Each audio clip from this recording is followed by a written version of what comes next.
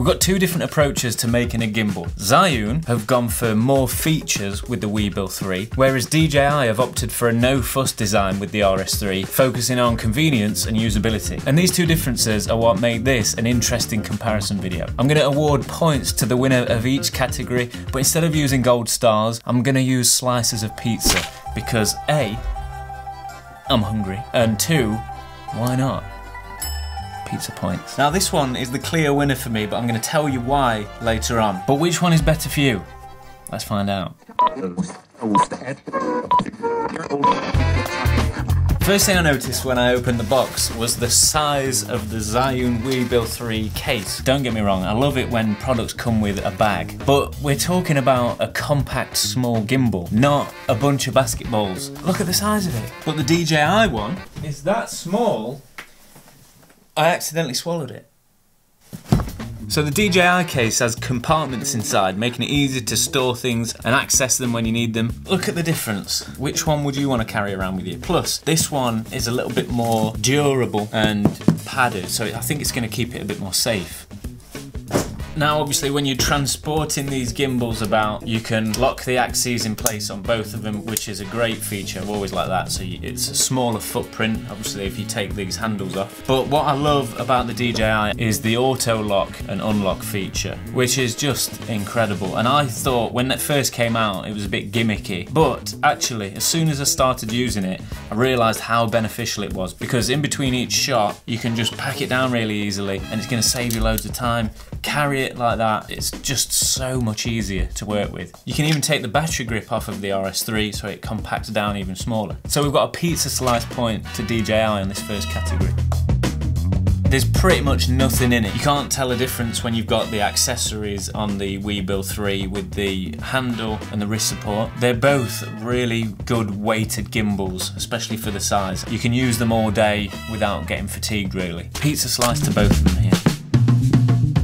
The DJI has a payload of up to 3 kilograms. What's odd is I couldn't find anything on the Zhiyun website about the payload of the Weebill 3, which I found bizarre. Tried to look on YouTube, nobody's really talking about it. That's not a great thing. Obviously it's meant for smaller cameras, but it did handle the setup that I use on the RS3. So as long as you're using a smallish setup, you'll be fine with the Weebill 3. Now with the DJI, you actually get a little bit more motion on each axis. Obviously all of the axes don't spin 360 degrees like the Pan does, but the Weebill 3 isn't far behind. Since the RS2 and the RS3, the motors are so much better than they used to be on the original Ronin, for example. The Weebill 3 is a lot better than the 2 was. I have to say, the motors in this, I'm really impressed with. They're pretty much the same, to be fair. You can't really tell a difference between the two of them. They're both as smooth as each other. Because of the payload and because of the slight bit of extra movement, I'm going to award the pizza slice to DJI. Not being biased, it's just that's where the pizza belongs.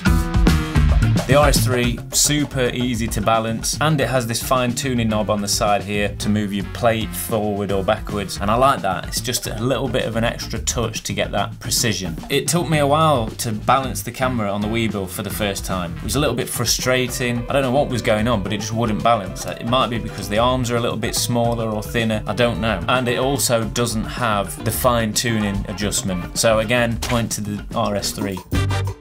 As you can see, when I unlock this main camera plate, that will slide forward so I can get the camera out, but it's got a safety lock on it. So if you do that by accident and the camera slips forward, it's not going to fall out. The Zhiyun doesn't have that. It slips straight out.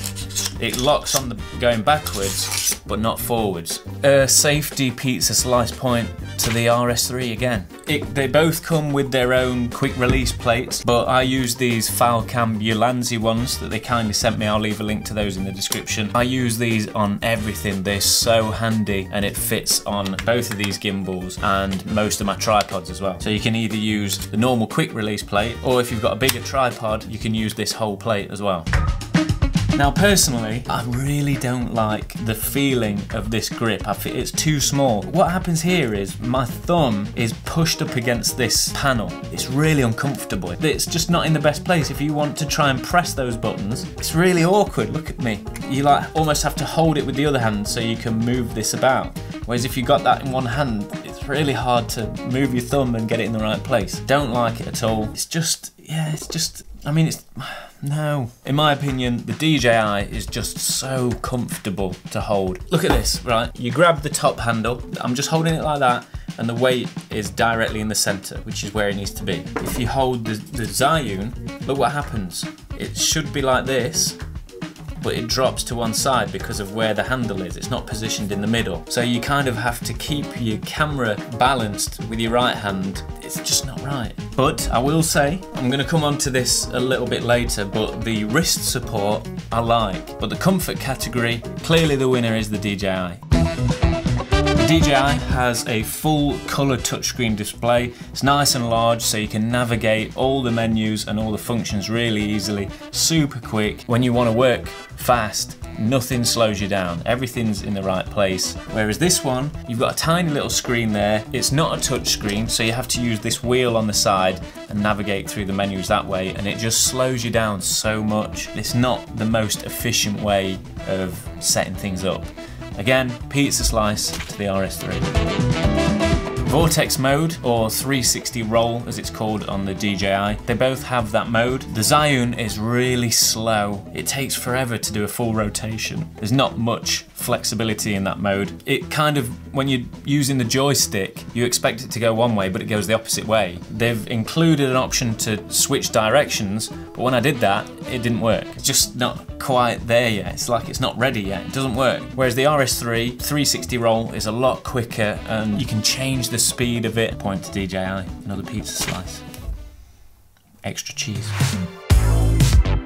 Build quality, we all know what the DJI stuff's like. You cannot complain whatsoever. This one, it's not bad. They've definitely made an upgrade from the original Weebill, the Weebill S, that's for sure. The components aren't bad, but it's just the attention to detail. For example, this handle here, it's foam. It's not gonna last. That is gonna wear away. If you compare the two triggers, listen to that.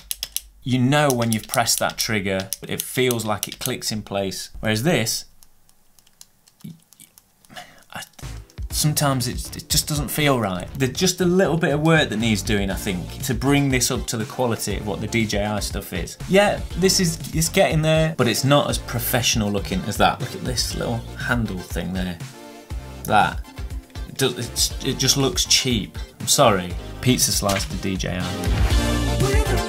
RS3, 12-hour battery life, which is great, but the Weebill 3 has a whopping 21 hours. Because of that, I'm gonna give a point to the Weebill 3. Take roughly 2 hours to charge. You can take the battery grip off of the RS3, charge that one while using another battery grip, and for that reason, on the battery category, I'm gonna give the DJI another pizza slice. So Zhiyun have introduced a couple of accessories or features onto the Weebill 3. The built-in microphone and the built-in light. Let's discuss the light to begin with. It's good. I really like this actually. At first I thought, what are they doing? It's just a gimmick. They don't need it, it's gonna look awful, why would you need it anyway? But then, having it, it's not bad actually. It goes from 2600 to 5400 Kelvin, so you can change the colour temperature of the light. I think that's very good. It also comes with these coloured filters or gels. I've not taken them out of the packet yet. A couple of different colours, I think that's hilarious. They might come in handy. I think they just magnetise.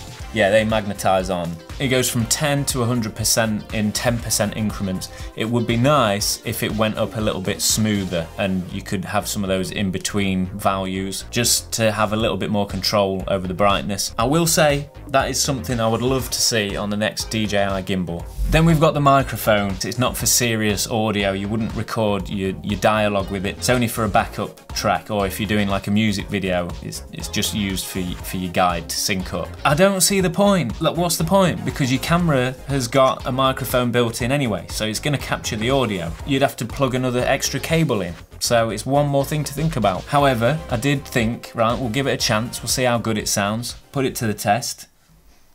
This is the built-in microphone with the Weebill. This is what it sounds like. I am an arm's length away. And then here we are, this is the audio from the camera. It seems a little bit louder, but we'll see what the difference is like. Not good. It's clearer, there's less hiss, but it's muffled, so there's no point. They could have saved the money and the time they've spent to put that technology into this gimbal, put that towards making it even lighter. They could have made it out of carbon fibre. Pointless, in my opinion. Sorry, Zhiyun. For the light, I'm gonna give them half a pizza slice, but not for the mic. No, stop it. You can obviously mount arms and accessories to the DJI, and there's loads of different accessories you can have, so you can build it out, put monitors on. I'm not sure what you can do with the Weebill 3, if I'm honest, because there's no mounting points here, but maybe you could take this arm off. I've not looked, to be honest, but they might do some extra arms that you can add on. I think there's an option to add a focus motor to this here, that's where you plug it in, but it doesn't come with one. I've obviously got the combo of both of these gimbals. The DJI does come with the focus wheel. That's a bonus, another pizza slice to DJI. That is what you want. When you buy these combo versions, you want all the extras. Here we go, the wrist support. I really like it actually. It's a little bit uncomfortable at times. It takes a little bit of getting used to, but it does make a massive difference. And when you take it off and you try and do that sort of shot without the wrist support, you realise how much weight is being put on your wrist. Love to see it in the DJI in the next one. A stuffed crust pizza slice to Zhiyun on that one.